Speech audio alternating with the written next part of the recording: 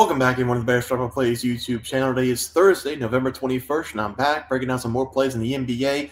Don't have a very big slate tonight. I'm going to be breaking down one play. Do have a couple player props, but let's take a look at the plays from Wednesday before we do anything. Right now, the Rockets are up by 8 points. Going up against the Pacers, we have them minus 6.5. The 76ers, my God, Maxey, Paul George, Joel Embiid, Jared McCain, going up against a shorthanded Memphis Grizzlies team, down by 10. Maxey, 12 minutes, shooting 12% from the field. I don't know if he's hurt again or what. Paul George, I know, is hurt again. He rolled his little ankle. It's unbelievable, this team.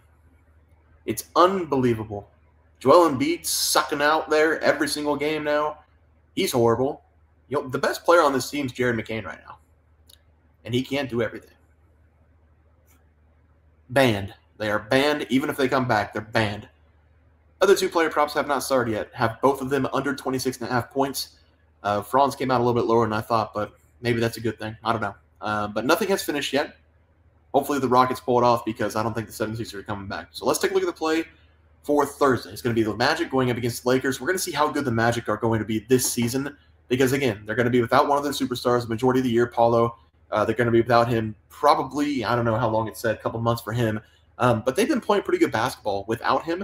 They have a matchup tonight on Wednesday night going up against the Clippers. That's the latest game on the slate tonight, 9:30 start. So probably won't be able to watch all of that. Probably going to catch the first half. We have Wagner under his points. But I think we might learn a lot from this team out of this game. I do think the Magic are a good team. They're just very good defensively. And if one of their players has an off night shooting, they're not going to win the game. That's just how it goes sometimes. They're not going to have to travel for this game very much. It's in LA, so they're playing the Clippers tonight, play the Lakers tomorrow, no problem. I just don't like them in this spot. I think the Lakers are a hot team right now. Don't connect this kid. He can do anything he wants. It's unbelievable how the Lakers got this guy. What did they pick him? 17th or 14th, something like that. Somewhere around there.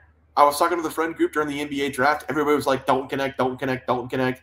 Because if you watch Tennessee play and you watch Don't Connect play in college, you could see it. Like he can make everything. He can do everything. He still has a lot to prove. He still has a lot of time to get better in the NBA. I mean, he's not great right now, but give this guy a couple years, he's going to be starting. He's going to be one of the best players in the league. Scored 37 points as a rookie in the game yesterday. Took the game-winning shot, hit that one. So this kid's awesome. The Lakers have all kinds of weapons everywhere. I think the Lakers right now, they've got two of the best players in the NBA, top 10 for sure. They've got the best rookie besides Jared McCain, and maybe it's up for debate. Jared McCain's been really good, but second best rookie. And they have one of the better coaches in J.J. Redick. I know J.J. Redick getting a lot of crap right now, but we haven't seen the Lakers be coached in a number of years. So at least J.J. Redick is doing that. LeBron James at 39 years old. He's basically having a triple-double every single game. You have Anthony Davis being a monster down low, 25-plus points, 12-plus rebounds per game. Then you have a guy like Don't come off the bench, 30-plus points. I mean, everything's looking great for the Lakers right now. This is actually the best I've seen the Lakers play in a long time. I know that usually the Lakers are talked about as a title team. That's usually bullshit. Like, that's just people talking. That's just the media wanting to keep the Lakers relevant. I think this season they've got a decent shot to compete for a title. They're not going to win a title, but they can compete for a title. I think the Lakers win this game. I think they win it pretty big. They're going to play some better defense. I'm going to take them -5 as the play for tonight. Let's go take a look at the player props. We're going to be looking at LeBron James, the GOAT for the first player prop. Age of 39, I'm taking his over 1.5 made threes. I just talked about the Magic. They play great defense. I do think they're going to play good defense in this game, but the Lakers, they just have too many guys who can score, and that's going to be a problem for them.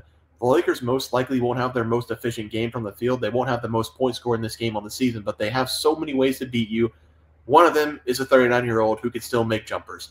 We've seen LeBron James be extra aggressive this season, whether it's going to the rim or crashing the glass, because, again, he's had a triple-double in, I think, 3 of the last 6 games that he's been in.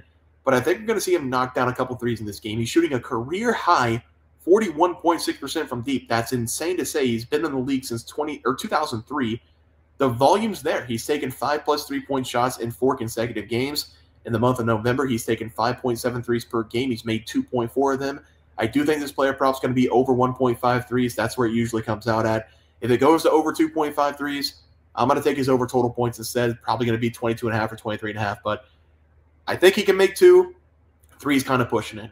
He can definitely make 3, but 3's kind of pushing it. So for right now, over 1.5 threes will be the play. If it comes out at over 2.5, take the over points as the first play there. For the second play of the day, we're going to go back to the unders. And we're going to be looking at John Collins to go under his total points, 17.5 going up against the Spurs. Could be a little bit more, could be a little bit less. I like the under in this game because the Spurs all season long have been great defensively. I touched on this, I believe, a couple games ago, but Popovich has been doing a great job coaching this team how to play defense. This is still a very young Spurs team. They've got some really good players, but he has been doing extra coaching on the defensive side because the Spurs last season, 2 seasons ago, they were one of the worst defenses in the NBA. Now they're one of the best defenses in the NBA. They beat the Thunder the last game that they played, and because of that defense, I don't think the Thunder scored 100 points. I think they bring that defense into this game. And down low, the Spurs have been a top 10 defense all season long. I do think John Collins will struggle in this one, especially with Victor down there causing chaos down there.